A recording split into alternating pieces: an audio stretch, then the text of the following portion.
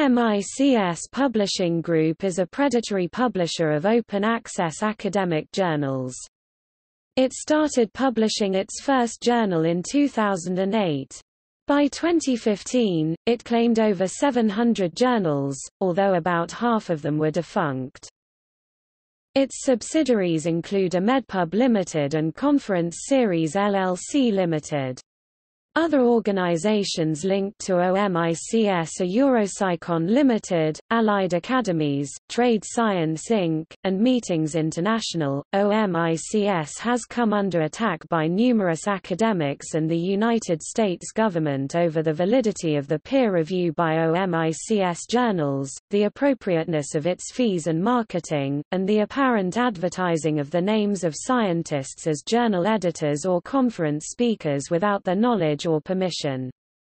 The U.S. National Institutes of Health sent a cease and desist letter to OMICS in 2013, demanding it to discontinue with false claims of affiliation with U.S. government entities or employees. In August 2016, OMICS became the first academic publisher to be sued by the U.S. Federal Trade Commission (FTC) for deceptive practices. Nearly 3 years later, the FTC was awarded a summary judgment of over $50 million. OMICS has responded to criticisms by avowing a commitment to open access publishing, claiming that detractors are traditional subscription-based publishers who feel threatened by their open access publishing model. It responded to the FTC suit by maintaining that their practices were legal and claiming that corporate interests were driving the suit. It has also threatened a prominent critic, Jeffrey Beall, with a $1 billion lawsuit for defamation. History. OMICS Publishing Group was founded in 2007 by Srinubabu Gedela, who remains the company's director.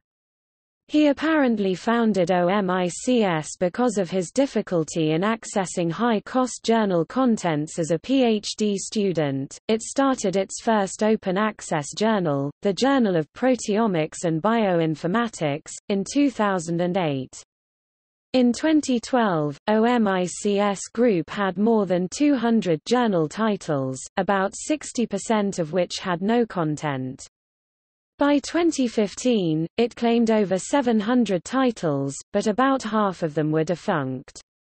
Several OMICS journals have names similar to existing publications.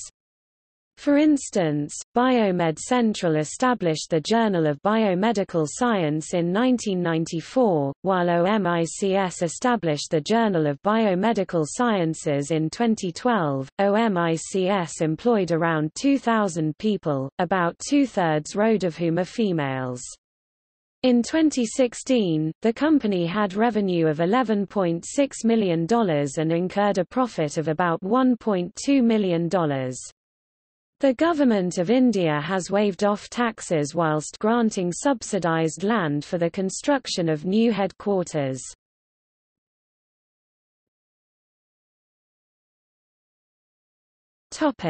Publishing activities.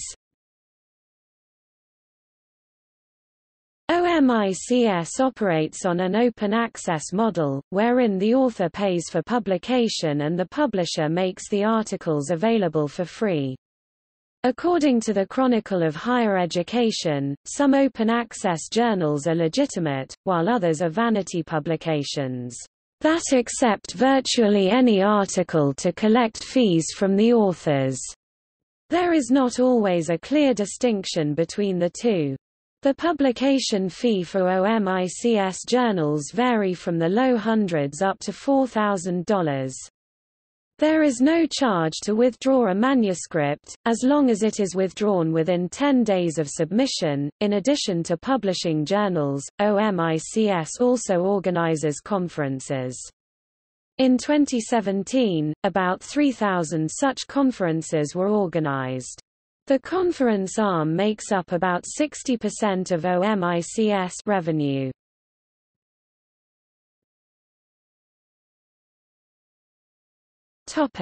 Criticism of publishing practices. OMICS is widely regarded as a predatory publisher. It has been subject to widespread criticism, notably by Jeffrey Beall, who included OMICS in his list of potential, possible, or probable predatory publishers. Among the criticism leveled at OMICS are that its journals are not actually peer-reviewed as advertised, often contain mistakes, and that its fees are excessive. OMICS says that its activities are legitimate and ethical, and that the quality of its editorial control does need improvement. Other criticisms of OMICS include the publication of pseudo-scientific articles, deceptive marketing practices, targeting of young investigators or those in lower-income regions, holding papers hostage by disallowing their withdrawal, preventing them from being published by other journals. It has also been suggested that OMICS provides fake lists of scientists as journal editors to create an impression of scientific legitimacy, even though they are not involved in any review or editing process. One such editor-in-chief was contacted by Science, where he stated that he had never handled any papers. In an interview with The Hindu, another said he had not been informed of his purported editorship.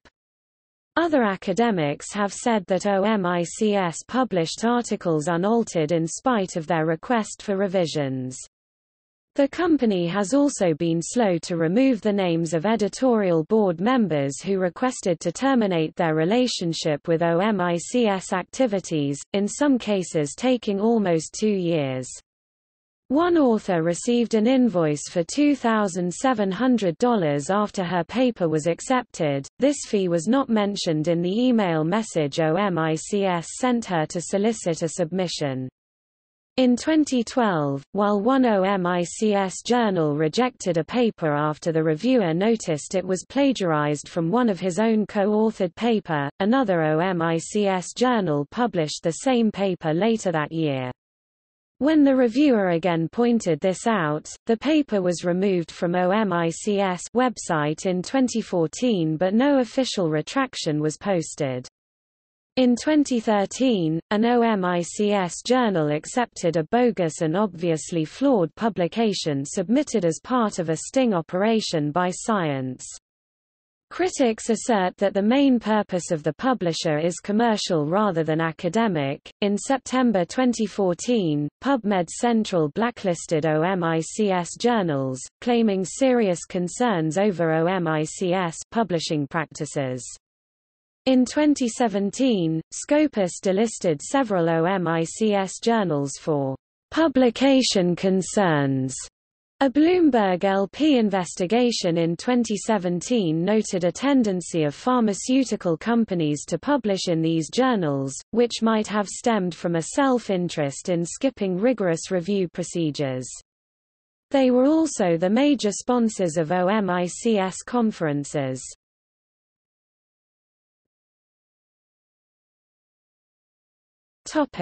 OMICS conferences. In 2013, Jeffrey Beall reported that OMICS has added conducting predatory meetings to its publications activity, including under the Conferences banner.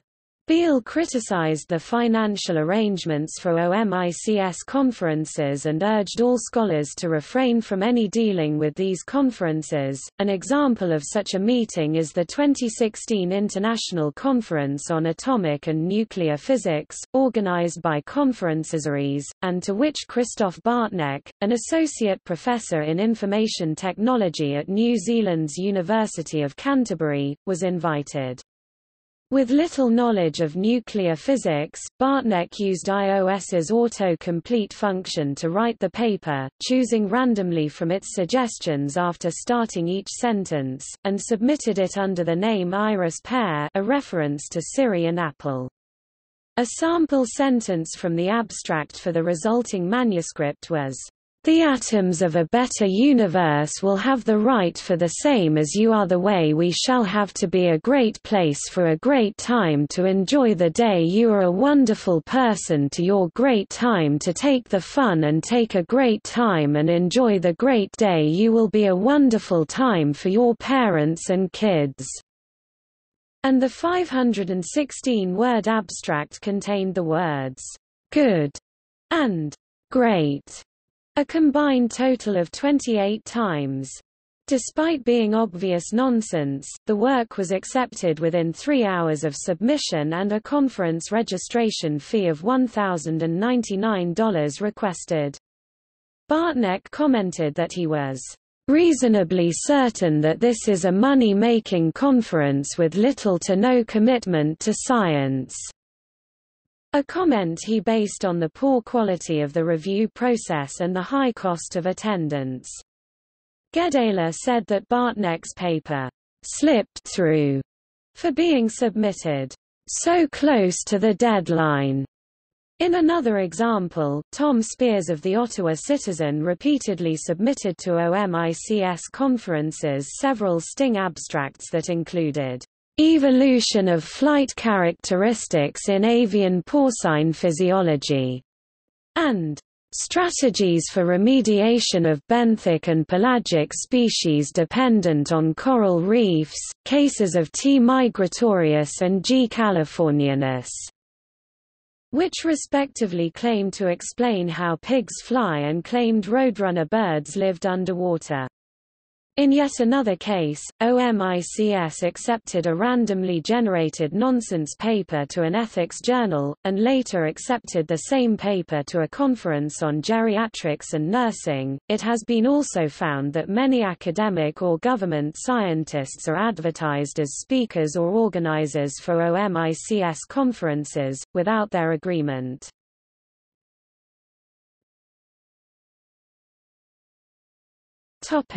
Action by U.S. government agencies.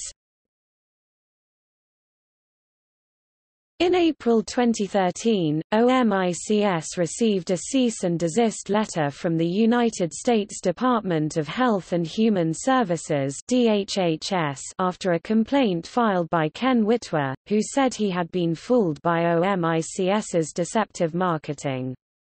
The letter alleged that OMICS used images and names of employees that either no longer worked at NIH or did not provide permission, and asked OMICS not to use the name of its agency's institutes or employees for anything other than true factual statements.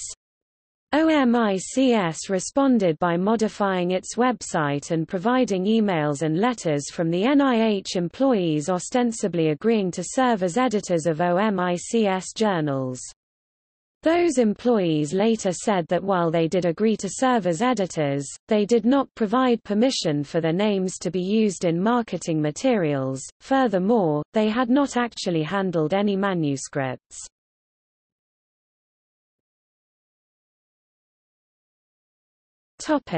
FTC suit. In August 2016, the U.S. Federal Trade Commission (FTC) filed a suit against OMICS, two of its affiliated companies and Gedaler, charging them with deceptive publishing practices and seeking an unspecified monetary reimbursement for academics, duped by them. In its first-ever suit against an academic publisher, they alleged OMICS peer review processes to be a sham and their claiming of renowned academics in their editorial board and/or as speakers at its conferences without their consent, to be intentionally deceptive.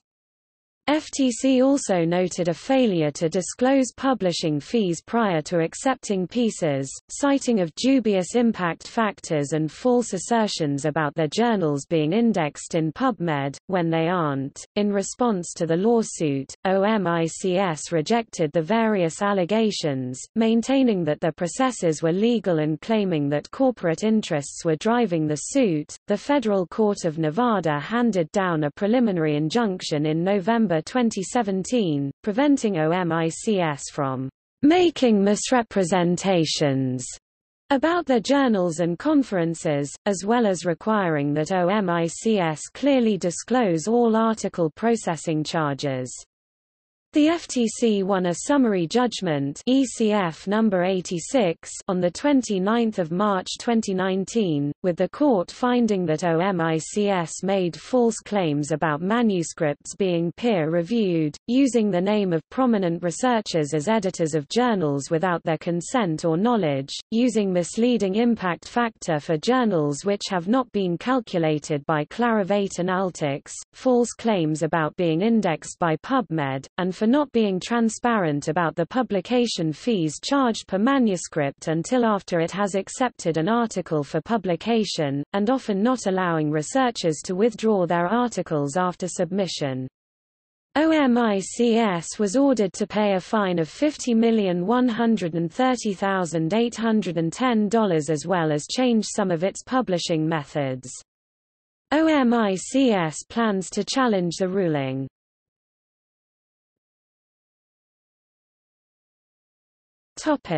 Legal threat to Jeffrey Beall. In 2013, OMICS Publishing Group sent a letter to then University of Colorado librarian Jeffrey Beall stating that they intended to sue him and were seeking $1 billion in damages. In the 6-page letter, OMICS stated that Beall's blog is ridiculous, baseless, impertinent, and smacks of literal unprofessionalism and arrogance. Beall said that he found the letter to be poorly written and personally threatening, and that he thought that the letter is an attempt to detract from the enormity of OMICS's editorial practices. OMICS law firm said it was pursuing damages under India's Information Technology Act 2000, referring to Section 66A, which makes it illegal to use a computer to publish any information that is grossly offensive or has menacing character, or to publish false information.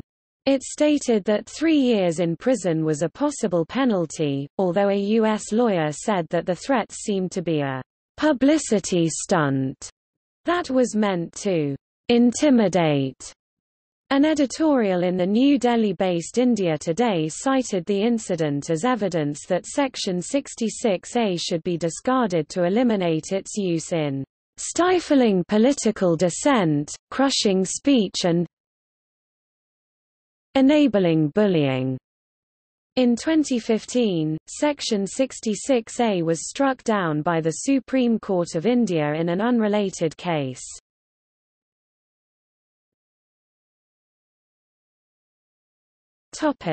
Acquisition of Canadian publishers.